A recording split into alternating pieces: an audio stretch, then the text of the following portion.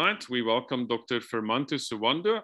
Just like me, English is his second language, so I ask for your patience with both of us. But we do feel, in spite of the language barrier, that we would like to learn from him, and that we would also like to give you the sense of meeting this person and who he is. Joining him is Dr. Francois Deacon from the University of the Free State. Also in the conversation, he will also be part of the Q&A. They are colleagues, they work together often. So without any further ado, I will stop sharing on my side, and Francois will welcome him, Dr. Firmanto, to the screen. And then Dr. Firmanto, the screen is yours. You're welcome to start your presentation when Francois welcomes you. Thank you, Johan. Hello, colleagues and everyone. It's nice to see some of the old faces, especially to see Ufat and Mr. Royce. It's good to see you again. I mean, it's already 3 years since we've been to Indonesia and spending time together, having all those meetings and discussions and sharing what we're doing in South Africa. And I think you spent 3 weeks in South Africa, Firmanto, if I remember correctly. Yes. It was you and Rudy Putra, and then Apui, who passed away last year. Yeah. Yes. So yes. it's sad that we've lost a colleague and a big conservationist for fighting the plight for the rhinos. But if I mean, the privilege is mine to introduce Mr. Firmanto, and over the years we've become good friends.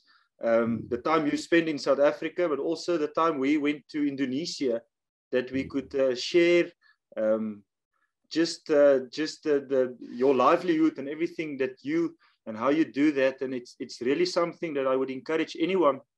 We have so many talks about our rhinos in Africa and the issues we face with white rhinos and black rhinos and conservation and legalizing the trade and all that. But if you don't see the other side and the rest of the other species and what they deal with, we will make very little progress in South Africa if we don't include the larger rhino conservation community. So if I can briefly say a few things about our guest speaker, Dr. Firmanto, at the moment is already a senior officer and he stays there at Pandelang City, which is close to Ujung Kulon National Park.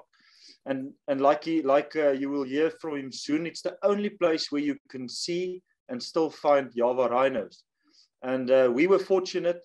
One of my colleagues, a good friend, a lot of you would know him, Dr. Willem Daffy, who's the veterinarian, Hasty de Beer. We went to Indonesia and we went to go search with the rangers and Firmanto and his colleagues.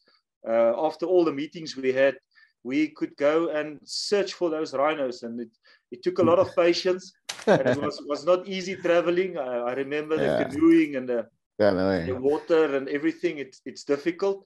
But what I can say is they dream big, and they've got the same dreams that we have in South Africa.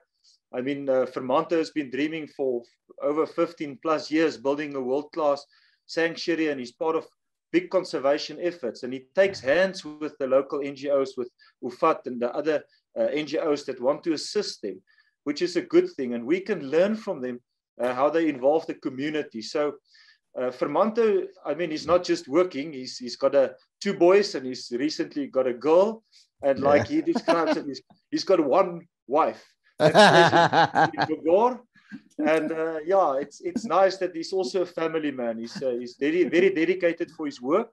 But apart from his community development and trying to save the Java rhino, it's a big thing to try and promote with the conservation efforts they do on that side, and we can learn from them.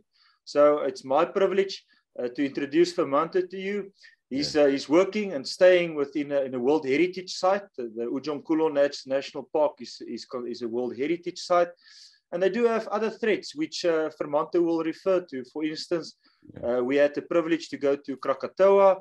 And if you look at the history of that, the volcano there, it's a real threat for not just the natural habitat, but for the animals and the livelihood for the people living on the islands there. But if you can succeed in building that center of excellence that you've dreamed about, Firmanto, and and putting up a sanctuary and get the right people to assist you. We will be dreaming with you on that. And I mean, you gave us just the pleasure of telling us there was a newly born Java rhino. And if you take all the rhinos in that entire population that you find there, it's a very, very rare occasion. So there's probably 5 or 6 of the adult females that are still fertile and that can breed. And if there's one more baby, we can celebrate that with you. So in general, the park, Firmanto will tell you something about Ujong Kulon, but it's amazing to see that there's over 700 plant species and 35 mammal species, 5 primates, but still they have to try and protect the birds and the habitat and the last remaining Java rhinos that you won't be seeing anywhere else in the world other than going to visit Firmanto and Mr. Royce. And hopefully when I go and see Mr. Firmanto again, he would be promoted to be the one of the senior people making big decisions. But at the moment, Mr. Amgodo also had a little setback in his health. We wish him all the best. But conservation is a 24/7 job. And yeah, Firmanto, the floor is yours and welcome to the platform. And I hope the public and everyone can engage with you and enjoy the evening. Thank you, Firmanto. Yeah, thank you, Mr. Rajesh Deacon. Thank you juga. Thank you to Johan. I introduce my name is Firmanto Suwanda. I am from Indonesia. I am work from Ujung Kulon National Park, and now for the presentation about the Ujung Kulon National Park. This is you can see our Javan rhino, the journey, the course of honoring of 16 years of conservation in Indonesia in Ujung Kulon. This is a logo for our Ministry of Environment, Forestry, and then and this logo in for our national park. Before that, everyone to know I am from Indonesia. So far, you can see the world map in this area, Indonesia, Ujung Kulon in here. This is between Java Island and Sumatra Island. You can see the Ujung Kulon National Park in here, Somalia in here, and Tanzania in here, and South Sudan in here. It's near from from Asia. This is South Asia. We in Ujung Kulon. We can see in detail in here.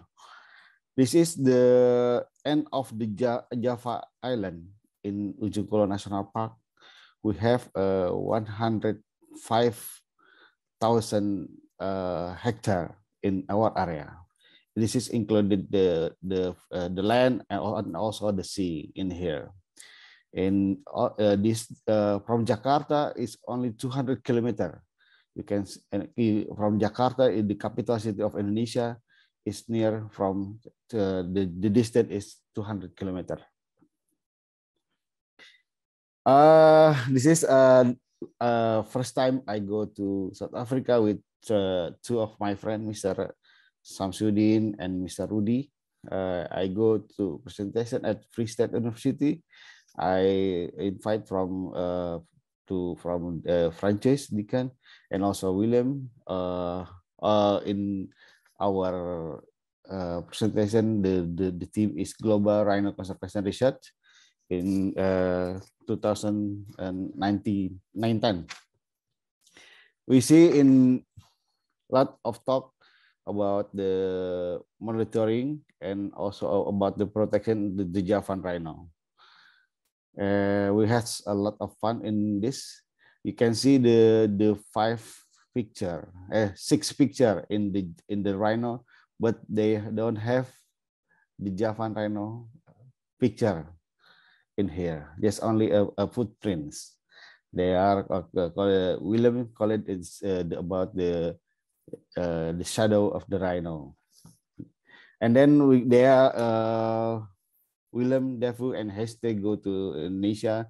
They see foresee the Javan rhino in the Cikinter, and then the William had the picture from the other place. It's very good picture. And see the rhino is our rhino can swim. We also visiting some private farm. I see the first time the little cub, the rhino cub in this area, in the farm, private farm. I think this is very exciting because the first time I see the rhino. And also we are discussed with Daniel Pinar in Kruger National Park. We are camped there, and then I also learn about the how to use the to abuse the use the gun for the rhino, and then how many to doses, and then treat the treat for the rhino, and then Mr. Deacon the last time told me about the FLIR camera. In this is good area because this is good idea because in our density and our forest we can see this in the middle of the night, and we can see of the middle of the noon. You can see this the where the rhino is hidden with this FLIR camera. I interesting about at the last time I go there is at game farm rhino leaning, and I bought something about interesting about the RFID chip, and I learned about that because after you cut the horn and then you put the chip in this with this area with this tool, maybe I implemented to our forest to but not for the rhino but for our tree, or a specific is honey tree, and then learn about how to cut and everything, how to measure, and how this is. I also we meet the Clive Falker. I see their museum. What I found in this in the Clive Falker museum is the teeth is different. It is not our Javan rhino skull, but this is not because the teeth is different. And then I asked to the Clive, this is what where you have the skull of the rhino from the American, but this is the wrong Javan rhino skull. And this very interesting about the RFID. You put the RFID chip in this horn. You put this, and but in my country, I learned a lot about in South Africa. Some you put this RFID from the Minister of Agriculture in your country, South Africa, and then I put this like this. If you put the for the cattle, we also cooperation with the Smart Solution Nusantara and also Centras. There are NGO also from Indonesia, and Centras is the NGO from the university. I put this. I learned about the RFID, but I implemented the social environment for the accuracy, traceability, and biometric authorization. And this we can learn about the tracing about the RFID.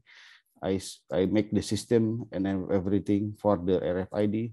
I hope in the future in this not only for honey tree, but we can put in our rhino also. But I don't know. We have much learned about to capture about the Javan rhino.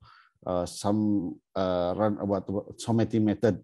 We have pit trap, or you can shoot by the medicine. And then I put the chip about the RFID. I research in Puchang Island for try. You have a unique code and processing point, and then we have a tracking in this area. we are learn about little thing. I hope for the bigger thing. I have some research for development the GPS tracing. And this we put you can see the table from the code of the tree and code of the FID, nectar, kind of tree, coordinate, and how many nests and honey in that tree. You can see in here, I put in here. Okay, that I learned about the Java Rhino a lot, and also I meet with Mr. Rudy. I meet Mr. Frances Deacon and also William Heste and everything. I go to the who made the GPS collar in there. Mr. Deacon said this is good for our conservation because I have to know, we have to know the area, the home range for the Javan rhino is. I need that, we need that, but how to capture it? We just need run about to capture for the Javan rhino because they are in the wild. Okay, as you see in here, this is a different from your rhino. We have a male rhino has small horn which in 25 centimeter or until 27 centimeter in the length. But the female rhino our rhino doesn't have a horn. And also you can see the prehensile lip, lips in here is to catch the young leaf in here. And the length is for our rhino and maybe a 2 and 4 meter. And height between maybe 1 meter 7. And then the weight is between 160, yeah, 100 and 220 kilogram. This is critical endanger for the Java rhino. It's before now I see the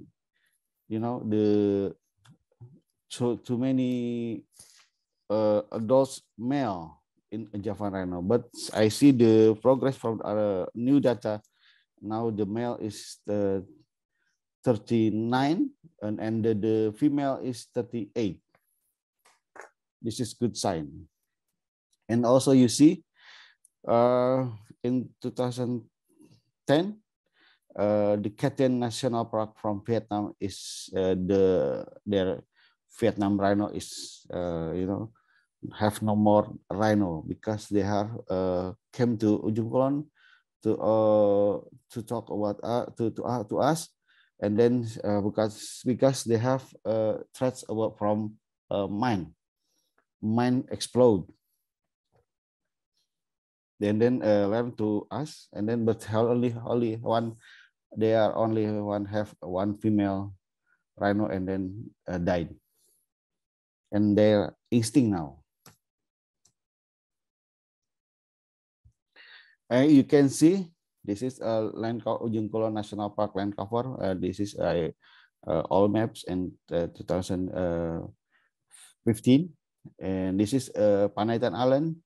And this is we call it Sepenanjung Ujung Kulon, and this is territory of Gunung Honce. This is the area a lot of the Javan rhino. This is area a lot of the honey tree. This is area a lot of the Javan gibbon. And can you see the lowland forest in Ujung Kulon in this map? Okay.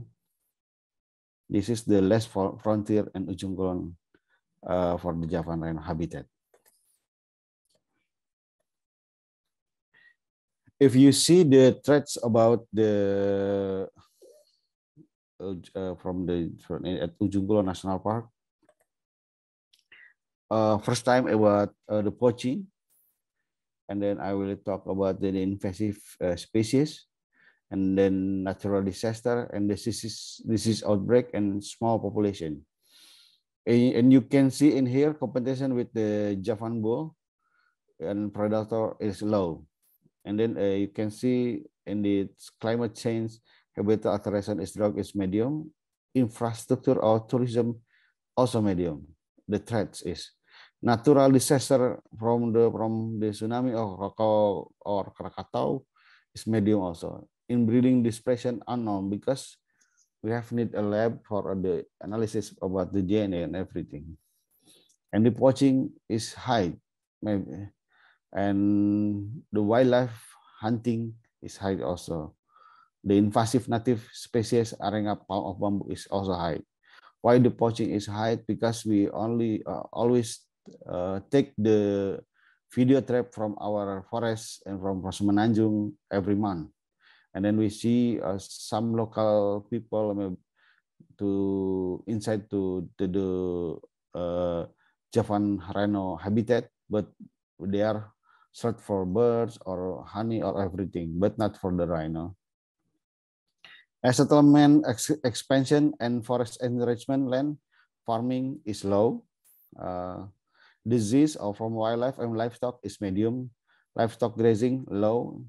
Anti-FT utilization high. Tourism within the park medium. This is about the poaching.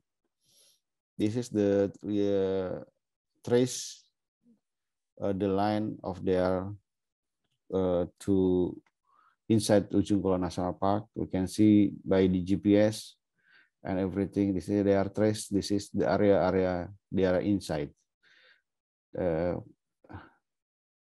They came from the Ujung Kulon local people in here. And also you can see from here, this is the predicted tsunami effect Ujung Kulon National Park. This is Ujung Kulon. You can see in here, the last time they are blow at the December 2019, at 22 December 2019. There the Krakatau is explode, but not very big. They are just only few disaster in here our area, but not for the not very big for our rhino. If it's getting bigger and the mountain is after explode and now and getting bigger and bigger and bigger again. But this is can predict about if tsunami very blow, you can see in here area it will for the habitat. In the red one is the habitat for the Javan rhino. Is will gone maybe a little bit extinct in this area because the Javan rhino live in the low forest, not the high forest. Okay, you can see in here the wave between if there are 40 meters in the red one and then the higher than 40 meters in the green one.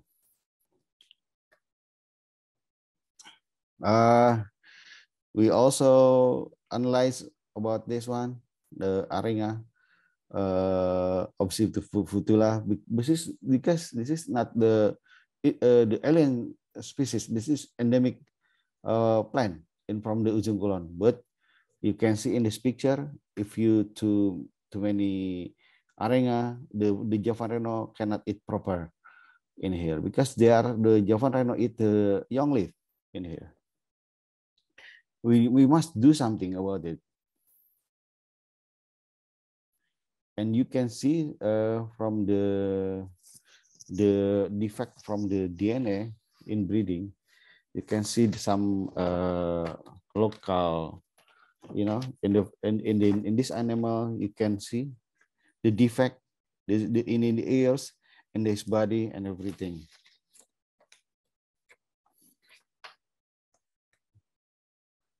Okay. How many is the question is in Ujung Kulon? How many rhino can carrying capacity in Ujung Kulon? We can see in here about the carrying capacity. How many? Now we have 70 and 77 for the Javan rhino. And also we have some disaster. We can see in here. This is the last time we in this map where the place of the Javan rhino is died. We found their skull, their body, their dead near in this area in the 2010 and 2004, 2012, and everything you can see in here. But a lot of Javan rhino died in south, we call it south area in this, because in Krakatoa in here, and the north area in here. We can see in here.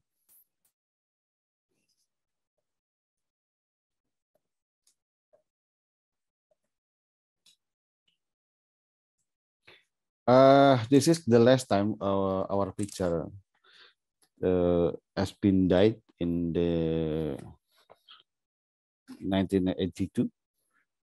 From now, you can see we have some a veterinarian to necropsy the body, and then the analyze about the the poisoning the rhino in this area, for this rhino, and then his skull has been shot by gun in it. It didn't fight it. We didn't only use. This is the only one day corpse of the Javan rhino.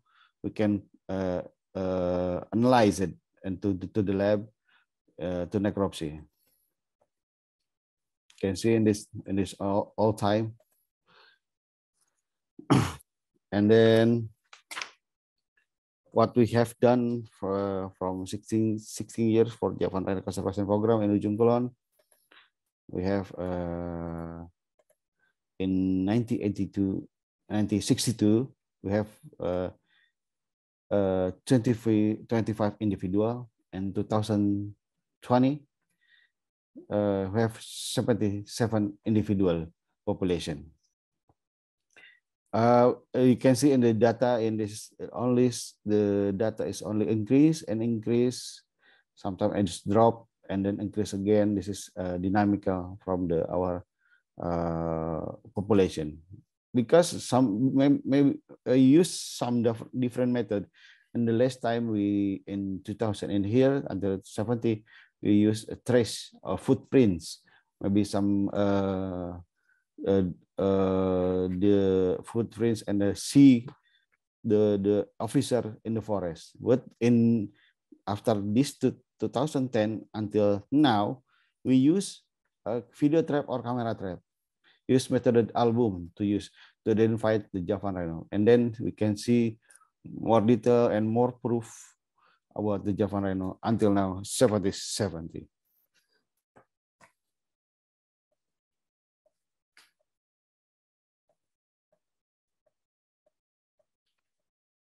Okay. This is the land transect map area. We have before time we cooperated with the WWF also. We put the camera trap in this area, and then we train local people to join with the Ujung Kulon National Park. This is very interesting because the local people also participate with the management Ujung Kulon National Park. They are work for us. They are join with us. They are their time, their do and job with us. There are no other activity for the poaching or fishing illegally or anything. They are work for us. And then the question is, until how many years? How many people can absorb the Ujung Kulon National Park, absorb the local people to work in Ujung Kulon? And then we have some alternative for the local people to join with us in the community development for the prosperity in the local, and to achieve about the what do you call it, the for the honey and everything for the local people. They work like Mr. Ovat, they are work for the Ujung Kulon National Park also.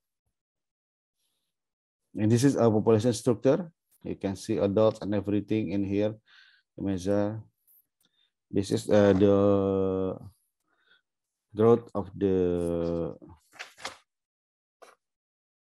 habitat and maintained to support population growth in study from 2007 until 2013. And then for the study for the Langkap, and then 2017 until 2020 to Langkap control. We only have 100 hectare, but the target is 200, 500, 200,500 hectare. And this we call to treat about the arenga, and you can see the old days we use machete. You use machete to, or also an axe to cut the tree. That's very effective for our work. You use a chainsaw for the much faster from the work to open area about the arenga and everything. And also we use local people, not from local people, work from that our do and our project in Ujung Kulon. There are so many activity in our forest, but that they are they are joined with us. This is after the cut the Langkap, and then enrichment for after arenga control. We some tree to enrich for food for the Javan rhino in this area, and then there we are plant in this arenga area there for the food for the Javan rhino, and then we hope the more increase for the population Javan rhino. We also learn about DNA study, but this is new for us. 2003 identified the study. We are from doe, poo from our dino poop. This is our sample is very bad, if in your area in South Africa you use blood, is more good sample. We are from the poop. This is not very fresh sample. The progress result about that, you can see in here. After we send the cooperation with the University of Institute Pertanian Bogor, from the 20% of the total population all come from the one maternal line, same type of the haplotype type 3 for the Java rhino. And also disease outbreak from zoonosis, we talk about to the local people. We use local NGO also to talk about to there, because we need to talk about how their cattle do not go to our area, the Javan rhino area or national Ujung Kulon area. And then we talk about the second habitat for Javan rhino if the tsunami is or Krakatoa blow. We have some alternate location. This is Suaka Marga Satwa, Suaka Marga Cikepu and Suaka Marga Cikesik. We have two alternatives. Okay, this is coming together and beginning staying together is progress, and hard working together is success, by Henry Ford. Thank you.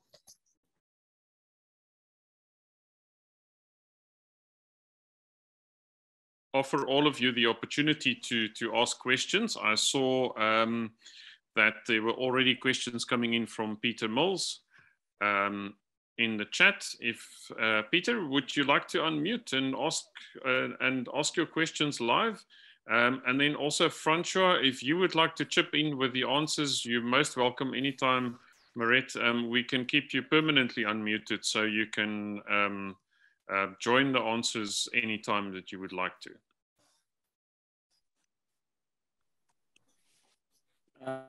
Hi there.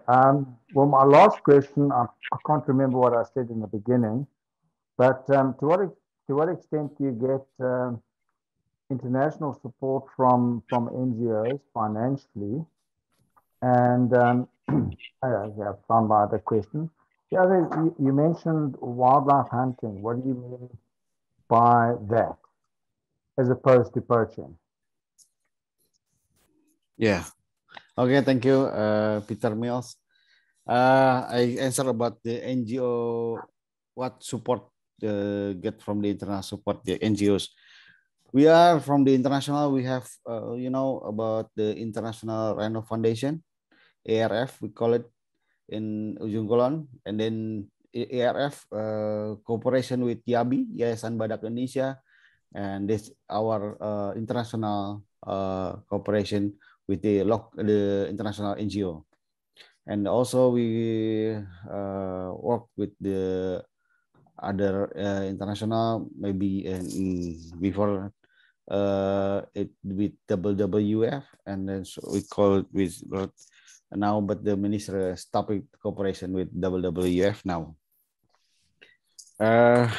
About the wildlife poaching or hunting, local people, in our local people from Ujung Kulon near buffer zone village, we lot of things such awareness, to school, to kindergarten, middle school, and high school. We are every 6 months we go we visiting to their school, to local people. We awareness, and then we about the Javan rhino is very good.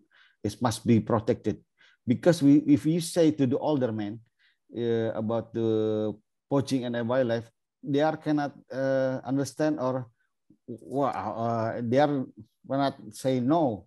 They are not accept about your opinion or awareness, because if you in this age of the school, they are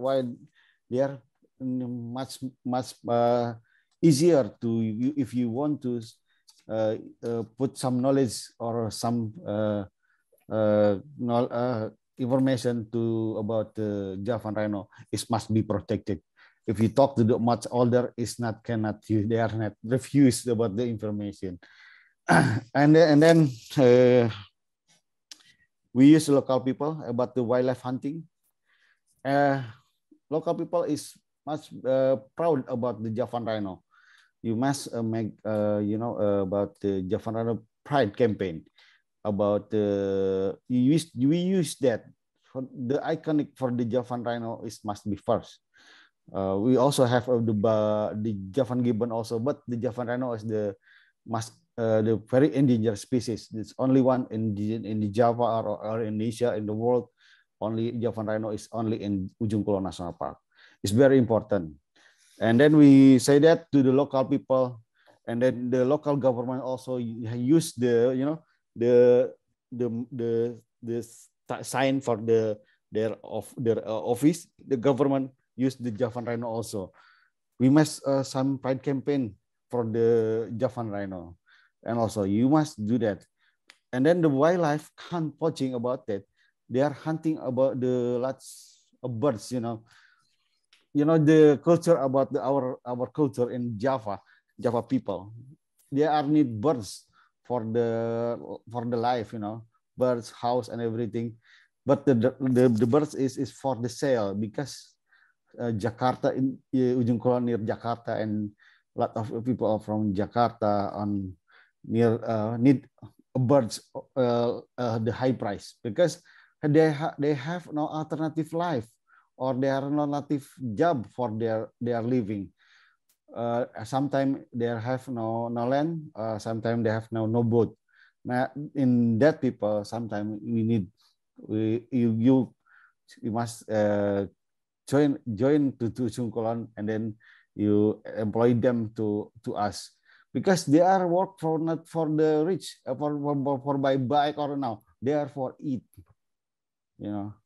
they're for it. That the wildlife hunting on our Ujung Kulon is to first it's about the birds, because I first time from Ujung Kulon, lots of birds. The first time to go to forest in Ujung Kulon, lots of birds in Ujung Kulon.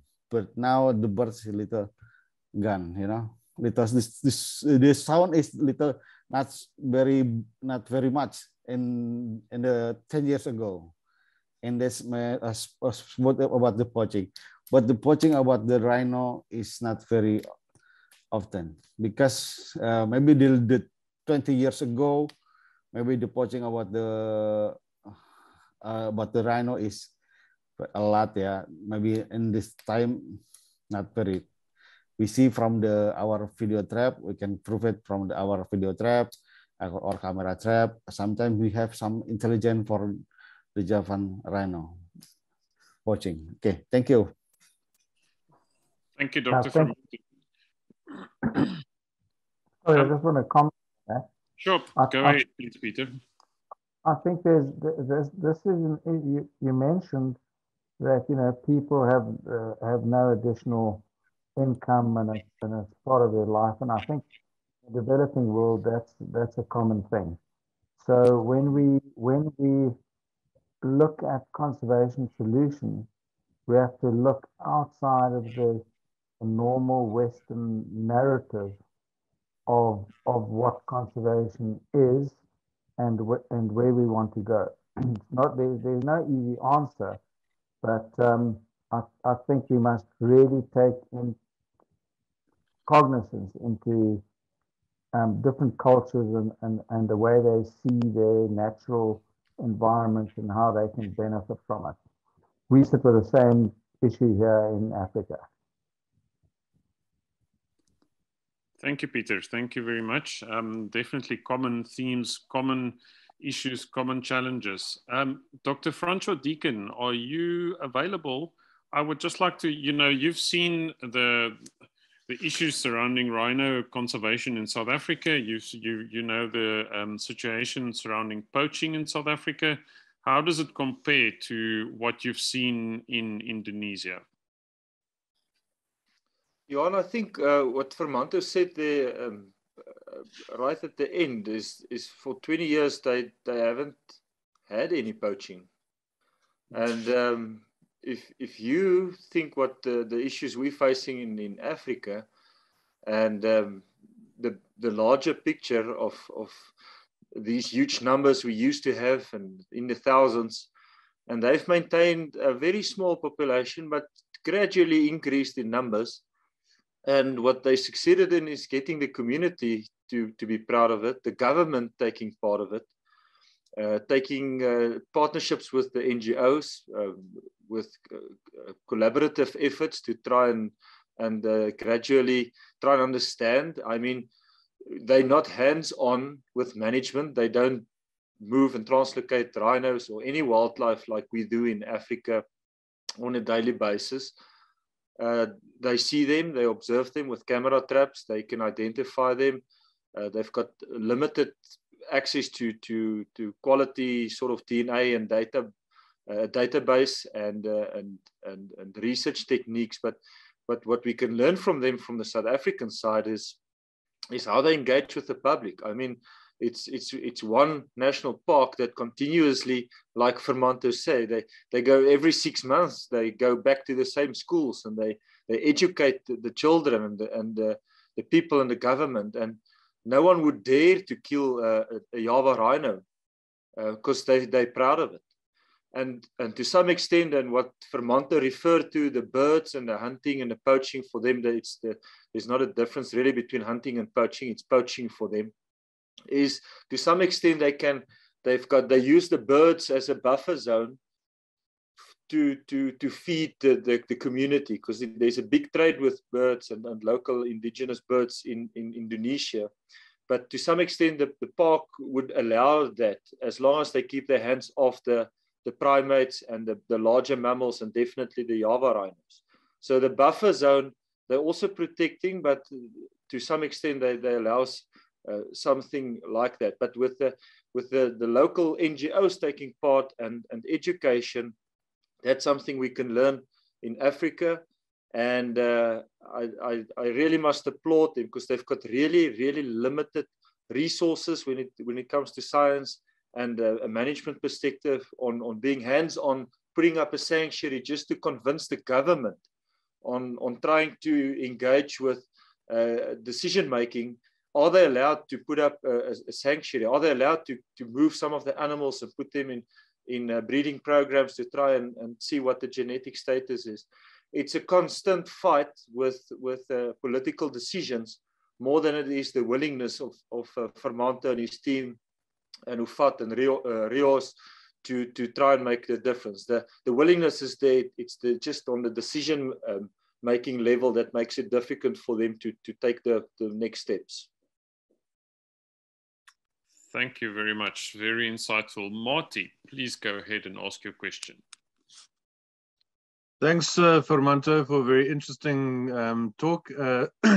I'm just got a couple of questions, if I can. Yes. The number of number of individual rhinos that are left in terms of Javan rhinos, and even in the Sumatran rhinos, I presume you'd call them their cousins on the other island. Do they actually have enough numbers to be a viable breeding going forward, or is there going to be an inbreeding problem with so few specimens? That's the word I'm looking for, that remain. So that's the first question, and I'll let you answer, and then I'll ask the next one, if that's okay. Yeah. Okay. About the Javan rhino, we have some happen, and in my presentation, some defect, in their body, about the ears and the scar and everything. We have in breeding it's happened in Javan rhino, yeah, because we just look from some sample. We not let 77 the rhino we gather in the sample is, but if gather the Javan rhino happen is the same maybe same dad or grandma or grandfather from the rhino. We have happened in Javan rhino is inbreeding. I said yes, inbreeding is happen in Javan rhino. And will it mean that there's a viable population, or eventually that's going to be a problem that's going to end the population? Or no, the population is maybe not not very dangerous, but the defect and everything to the population is must. If you say in dangerous, no, but the numbers now I see from 2010 from 2002 now is increased by number. A lot of cubs born in 2020 until 2022. The born is increased, but the death also maybe we sometimes we cannot know, yeah, because in the wild, yeah, but we see it in the video trap, some is gone, mostly they are died also, yeah. Okay, thanks. And then the other one, in terms of Sumatran rhino, I think their numbers are less than the Javan rhino, but which species is more at risk between the two, and which one do you think has got a better chance to not go extinct? And is that because of the habitat that still remains, so that there's actually a place for them, as opposed to, I mean, what were the historical numbers of Javan rhinos, like in 1910 or something? Which one has shrunk more? Were there like thousands of both, or one was small and the other one was bigger? I'm not too sure historically. Okay, I will say that for the more endangered species from or between, you said from the Sumatran rhino or Javan rhino, I said Sumatran rhino is more dangerous because they are decreased the numbers by years the decrease. We in Javan rhino increase the number. You can see that. more dangerous is Sumatran rhino is more decreased. From Luser, from the Bukit Barisan Selatan to Waikambas, the number is much decreased. And if I can just add there, Marty, it's we've been to both those parks that Firmanto just mentioned, the Gunung Leser National Park and Waikambas, which is more a sanctuary sort of setup for the Sumatra rhinos. The problem, if you take Gunung Leser, it's a 1.3 million hectare national park forest. And the problem that we all face and that we know, I mean, there's a few other bigger experts than me on this would know that endometriosis is a big thing for the females. And with the males that don't get in time with the females that's in heat, every 2 years or 2.5 years, they skip cycles. So the males don't get in time to the females. And that's why the Sumatra rhinos, they are isolated and fragmented in that national park. And the monitoring in 1.3 million hectares to know exactly where the males are and where the females are, to bring them together. I mean, the forest canopy, same for Ujung Kulon, at some places is 55, 60 meters high, that you don't see sunlight. We spent 8 days searching for Sumatra rhinos with all the rangers and camera traps and hotspot areas, and we didn't see any in the entire Gunung Leser. And that's with a team of experts. The only Sumatra rhino we were fortunate to see was at Waikambas, and that is in a sanctuary. So I agree with Firmanto. I think the Sumatra rhinos are much more in trouble than the Java rhinos, that we at least have some sort of hands-on approach to monitor them and to see that there's an increase in numbers. So I feel for Rudy Putra and his team and the people at Gunung Leser, but the Sumatra rhinos is very, very quickly really facing extinction. The interesting thing that you mentioned there, I mean, it doesn't sound like it's actually habitat destruction because they've got a massive park there. It's other physiological problems. And do you think that endometriosis is actually due to inbreeding as well, or is it? No, if you remember that first, one of the first or second maps Firmanto showed us, the historical distribution, it's the same for the Sumatra rhinos. That entire region and area, they were free roaming. I mean, Rhinos can show us on the maps. He's doing it on a daily basis to see what the distribution historically was and what it is today. And the Sumatra was thousands in numbers once upon a time, but now they isolated and fragmented to the point that and again, we can't take the South African situation where we on a daily basis have a management approach and move males and females in different camps and translocate them and have a genetic database and almost a breeding program for our own rhinos. It's completely different from what they face. That so they've got different issues. They don't see those animals. They don't know where they are. They don't know the health of the animals, the age. And I mean, again, the males and the females are separated. They just can't get quick enough to each other to be able to breed. Okay, cool. Thanks very much, Firmanto and Francois. Maybe my friend, Mr. Royce or Mr. Misnia or Mr. Ovat can some about the advice or suggest. Okay. Royce, hello everyone. To comment. Yeah. Hello everyone. Hello, Mr. Francois. My name is Royce, not Rios. So maybe I can add something about the first question about the genetic situation in Javan rhino.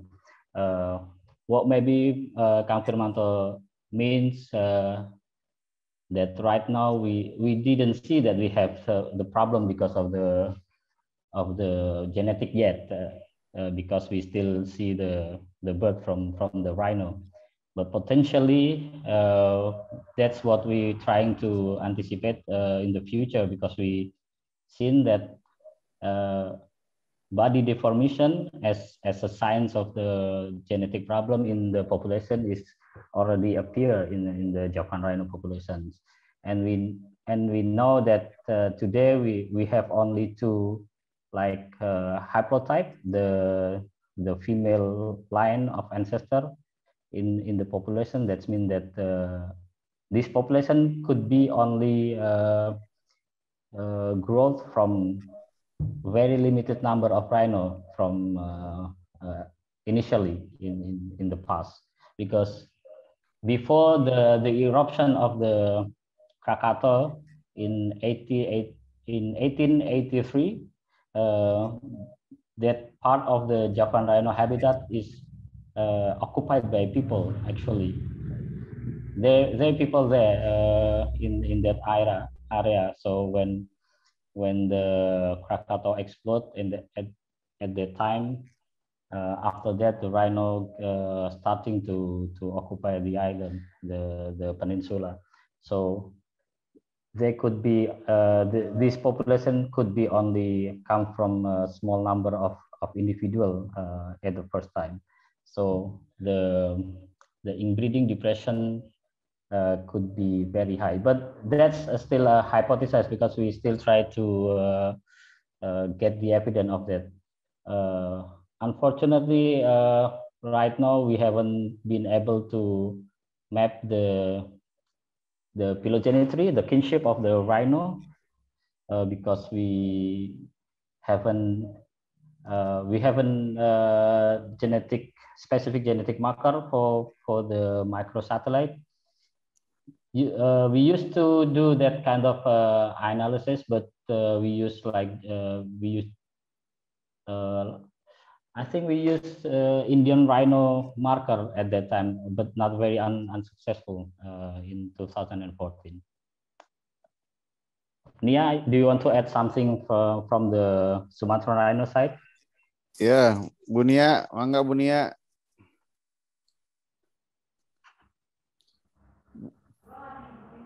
Hello, are you there? Nia is here. She cannot unmute. Can you help her? Yeah. Thank you to introduce me, Pak Firmanto, and good afternoon, good evenings for all the peoples around the world. Thank you to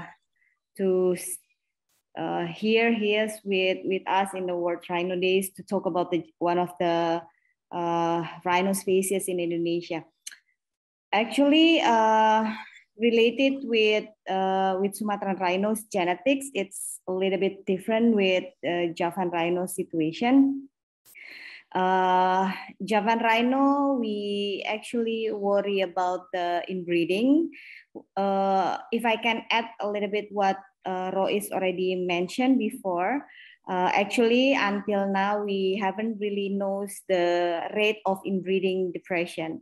We believe that the inbreeding already happens, and we can see some sign from the inbreeding in the population.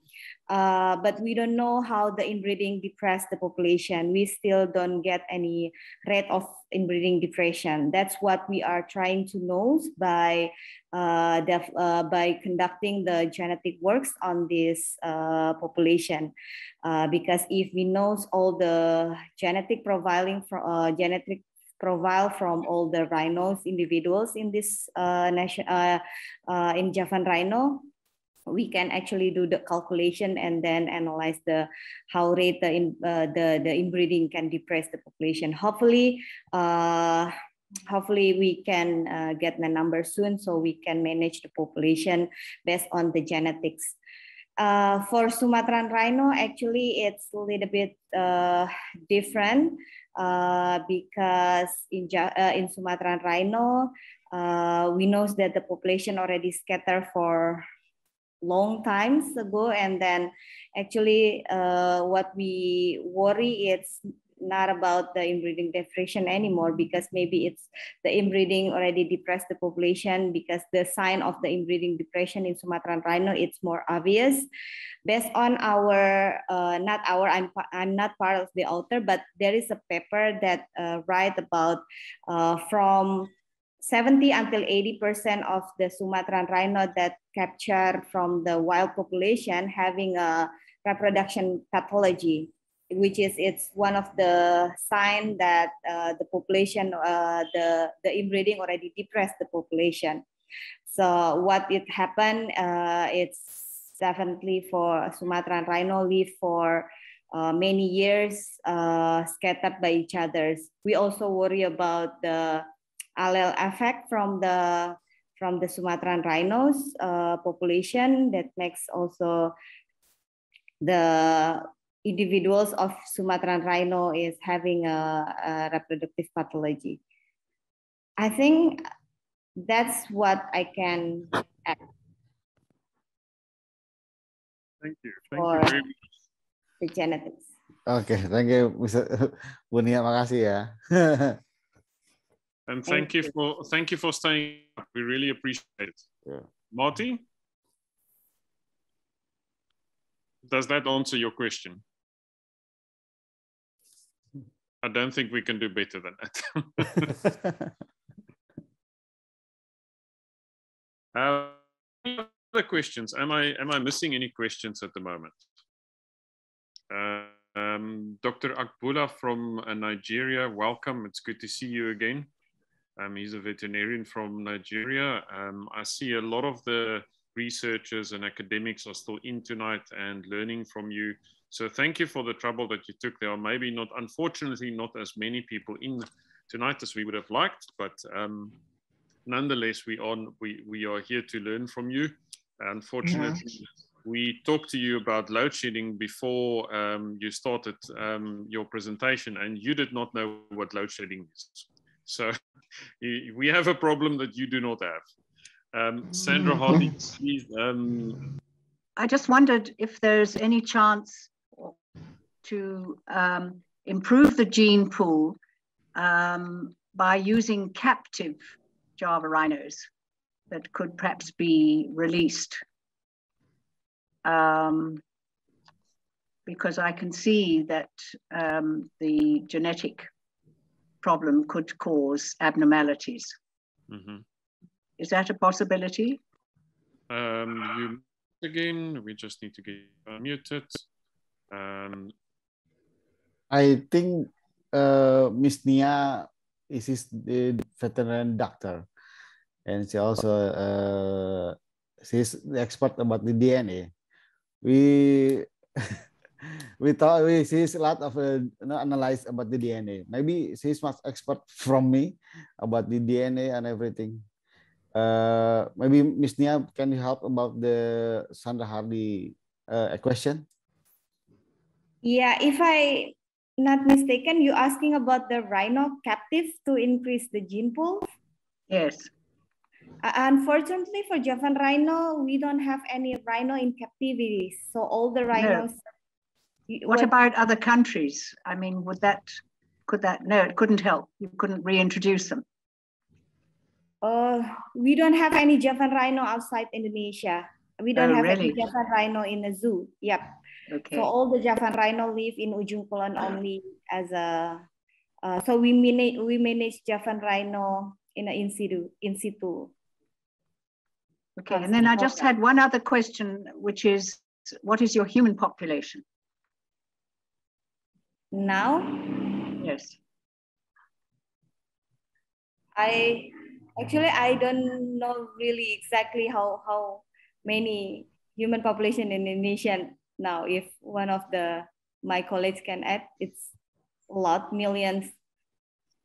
Maybe I think this is Mrs. Sandra Hardy said about the population near the buffer zone. Human? Yeah, around? Yeah, oh, it's yeah, like 5,000. Yes, 5,000. 5,000. We human have on the island. Yeah, no. Not in that island. In the 19 buffer village surrounding the park. Okay. Okay. Yep. Thank you. Thank you. Yes. Thank you for your question, Sandra. Ayesha, you look like you wanted to ask a question, or am I wrong? No, you can read my expression. Now I'm just calculating in my head if the population is that, and if you do catch poachers on the camera, are you able to catch them easily with a smaller population. The poaching person, yeah. Yeah. It's easy. Yes, easy to we go to capture them, because you know, we use local people, we use our camera, and then identify it by the local people by local people also. This is what their house. We know their house, and then we came after that from the forest. We came to maybe we captured after we have the data about their poaching last week, and then we go to their house, the poaching person, and then we said, why you inside the national park?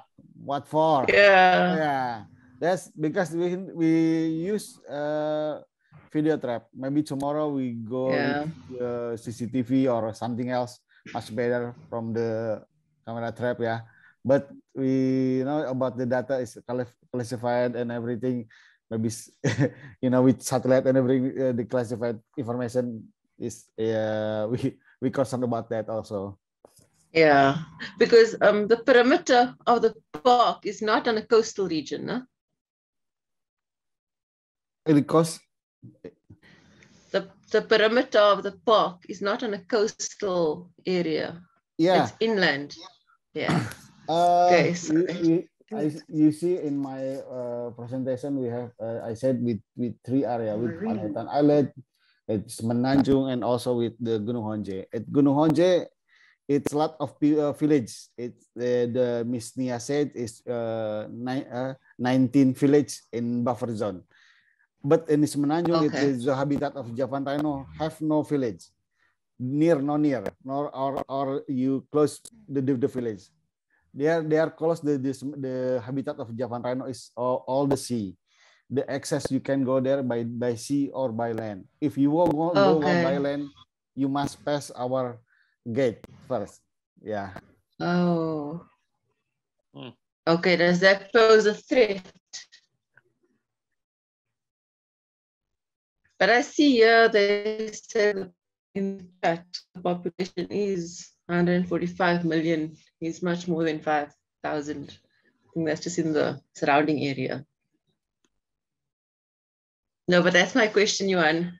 Thank you, Firmanto. Thank you, Isha. Yeah, that is 5,000 as the immediate population, but 145 million on one island is significant population pressure, and well done for also dealing with that pressure and still maintaining that population. Just a comment that Peter Mills made earlier is that in the 1960s, the South African population of white rhino was also down to 60. So it can be done. It's difficult, but it can be done. Can I add something? Sure. Yeah. So the number that we got from the message, 145 million, is in the Java Island. All of the Java Island. It's not the population surrounding the national park. I think if Kang Firmanto can show the map, we can give more detailed explanation about the area, because the Ujung Kulon National Park consists from the island, the left part of the island. We call them the Panaitan Island, the peninsula where the rhino habitat, the core habitat for the rhino is there, and the other part is the Honje mountains surrounded by villages. So the population only in the left part of the area, the population of human is surrounding that area.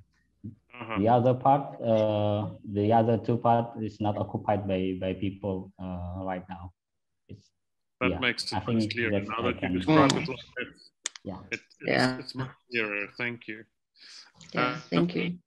Dr. Akbula, please unmute and ask your question. Thank you very much. I missed quite a lot of the presentation, but I had a question. Now, we've lost the West African rhino. right? Is there anything we can learn from what is happening now and what has happened in the past to avoid such a loss happening? Because with the rate of poaching of the rhino in South Africa, yes, it's been tough. Yes. The loss is just too much. So can we learn from what you guys are doing so as to prevent such a disaster as the loss of the West African rhino? Thank you very much. Okay. I will answer the question.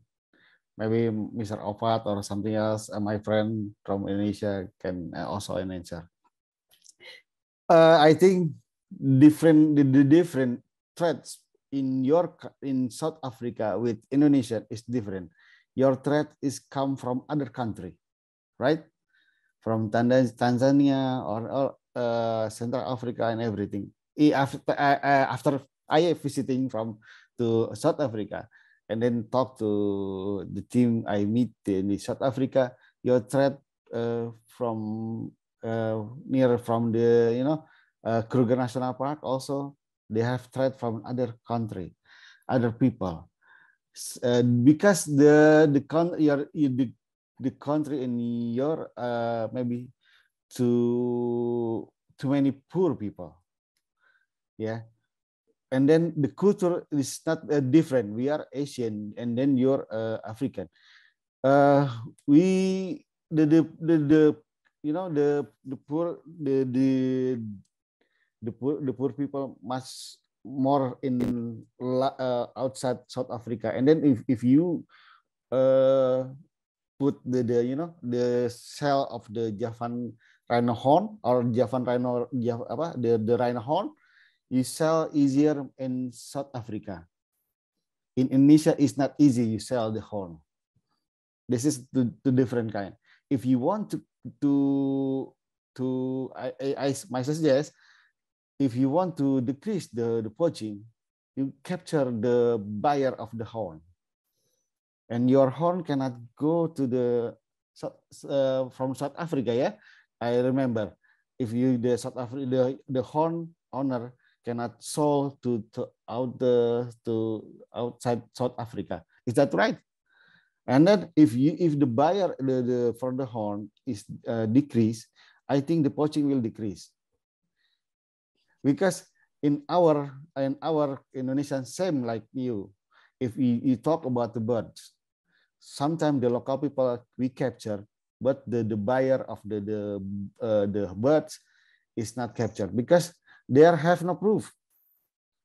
Yeah, it's in Indonesia, but the local people must be awareness and everything, and then you have some pride campaign. Maybe in our area, Indonesia is little, but in South Africa it's very big. Yeah,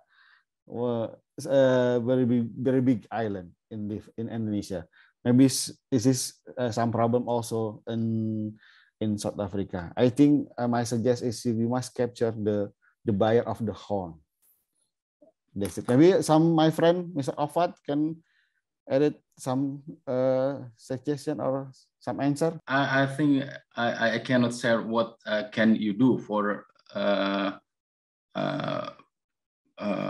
I mean to decrease the poaching, the rhino poaching, but and on this occasion I would like to say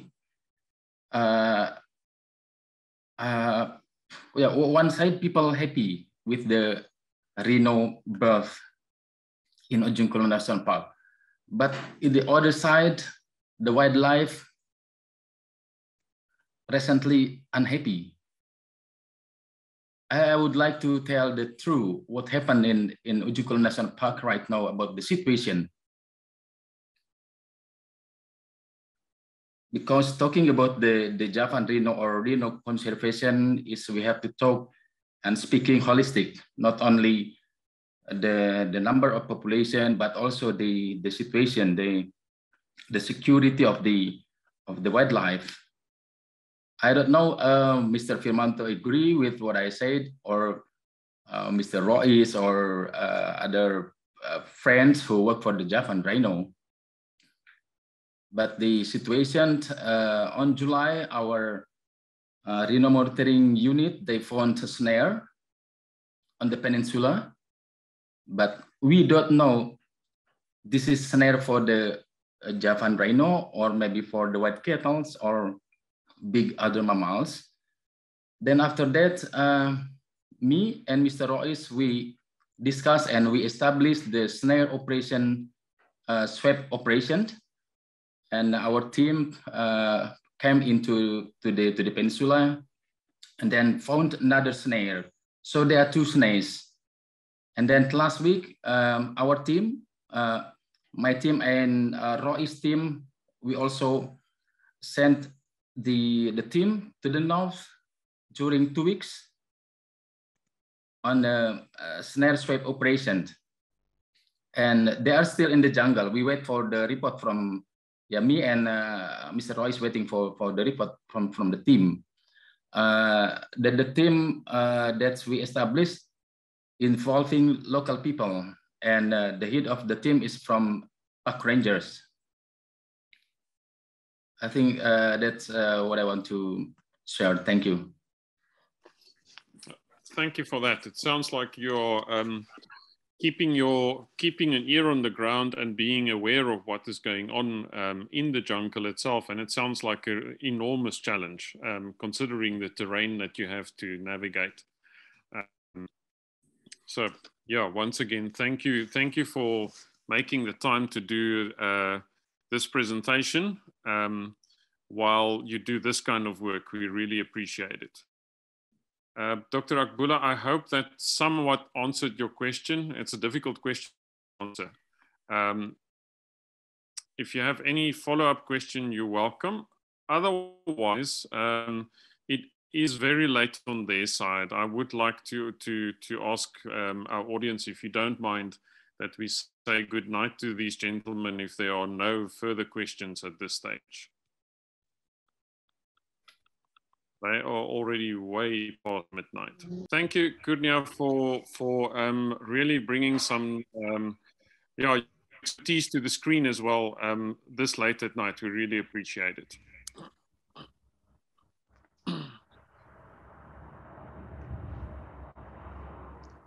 No further questions?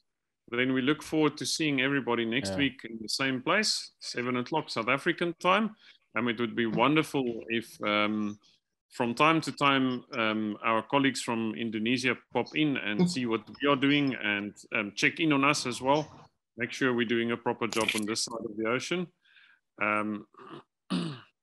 We look forward to seeing all of you next week again in Unlocked Nature.